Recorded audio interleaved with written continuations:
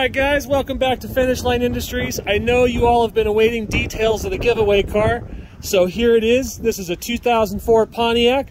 It's got a board and stroke 3.6 liter V6 in it. Put a blower on it.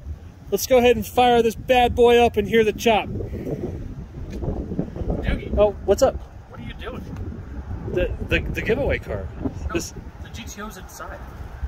Oh, I thought this was the GTO. I know it's hard to tell out here because it's dark, but come on, man, four doors. The GTOs don't have 4 doors? Come on, I'll show you. All right, let's see. What you got?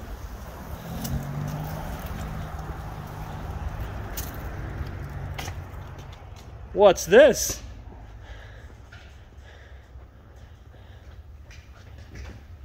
Okay, I see what you mean by the 2 doors. Okay.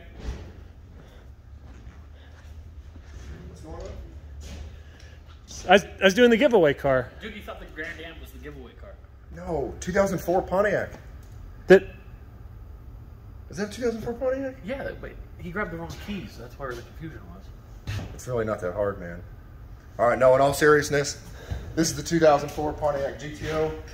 This is the car we'll be doing the giveaway on. We've been talking about it for a couple months now. We've owned the car here at the dealership for about a year. Right now it's 100% stock. The vehicle was a one owner until it came to us. So we are the second owners of the vehicle.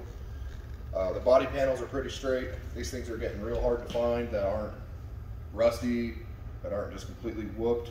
So this is a good starting point. Show you guys exactly how it is. 100% stock, 100% untouched from us. The wheels, I think they're hideous personally, but that's why we're showing you now. We'll show you the difference.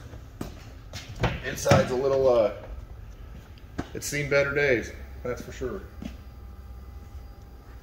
This will all be fixed up. We're gonna get, the seats will be ready to go, 100% back to how they were from the front. It is the 5.7 automatic. Again, I think it's 100% stock for the most part. So we're going to pull that motor out. The guys here, we're going to decide what we do with the motor. If there's any indifferences on what we decide we want to do with it, we'll turn to you guys and get your guys' input and opinions and see what we should do or how we should do it. Obviously, it's going to be one of your guys' cars, not ours anymore. So we definitely are going to switch out wheels, tires, motor, tranny. We're going to do a Pro Charger kit on it. It's going to be ready to go. It's going to be an awesome car, a fun car. You'll be able to drive on the street, be able to take it to the track. Yeah, it's going to be pretty cool. Again, if anyone that doesn't know, any $20 spent on merchandise here at FinishLine, it'll be online soon. We're working on getting our online store ready to go. Any $20 spent on that stuff is one entry. So whether it's a hat, a t-shirt, a hoodie, a lanyard, any of that stuff, any 20 bucks spent is an entry to the GTO. So we're hoping to have it done spring, summer-ish, depending on parts. This whole COVID thing, parts are a little hard to get. And basically how we're gonna do it, sometimes it takes a little bit of time to figure out what wheels to go with, what tires to go with. Again, if there's any indifferences on what we decide here in the shop, we'll get you guys involved and get your guys' input. So that's it. As far as the opening details on the GTO, we'll keep you guys involved along the way. We'll do videos, we'll ask questions, and go from there. As far as Horsepower Friday, last week we did a 2005 Subaru Legacy GT. Let's take a second and see how much power it made.